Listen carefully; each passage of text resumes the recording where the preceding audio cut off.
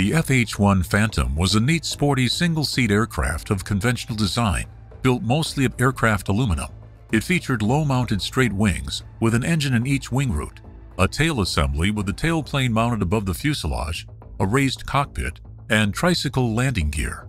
The wing folded straight up outboard of the main landing gear and featured ailerons and split flaps, with a solid panel spoiler-type air brake on top of the wing outboard of the wing fold.